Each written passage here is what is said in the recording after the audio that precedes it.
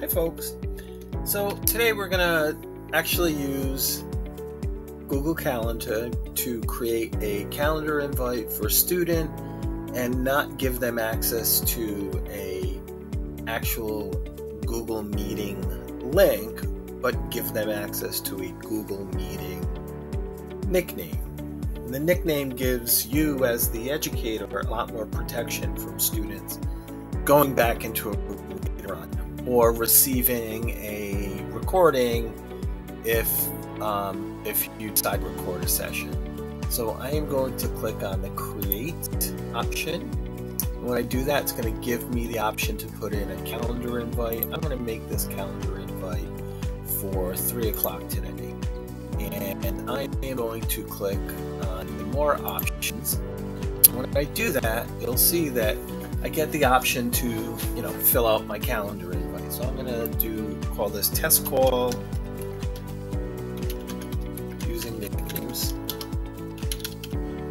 And I am going to, I want to make sure that I don't have a Google Video Meet on. And if I do, if it happens to do that automatically, all I want to do is click on the little X here and remove that.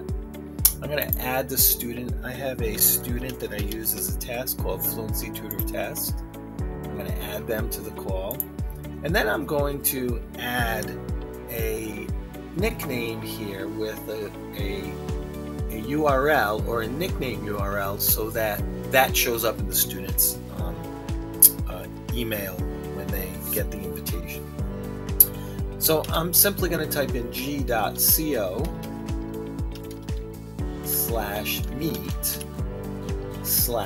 and now I'm going to give it the nickname name that I want to use. So this is for Fluency Tutor, so I'm going to call this Fluency Tutor, and it puts in that nickname for my Google Meet right here. So all of that is just right in there. I click save and I can send it to the student, and they're going to get the email request for the invitation. And when I click on the actual email or the calendar invitation, notice that it actually does have a link here. And this is the link to my Google Meet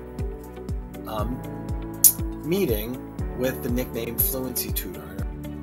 If you have any questions, please feel free to contact me and we can jump into a meeting to discuss.